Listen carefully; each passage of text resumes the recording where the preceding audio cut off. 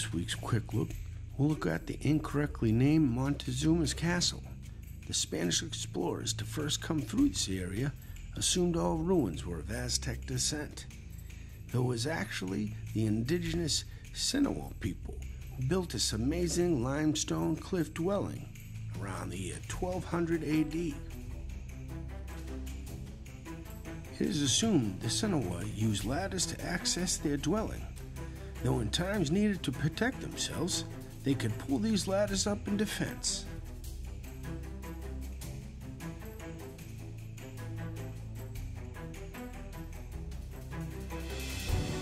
Montezuma's well, also incorrectly named, is just nearby, along with many other ancient Sedona ruins, as this area has a constant water supply fed by an underground spring.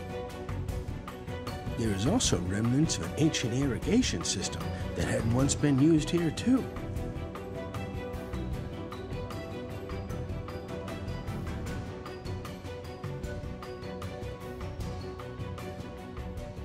Please don't forget to subscribe to my YouTube channel and like this video, as it is what allows us to be compensated by YouTube as creators.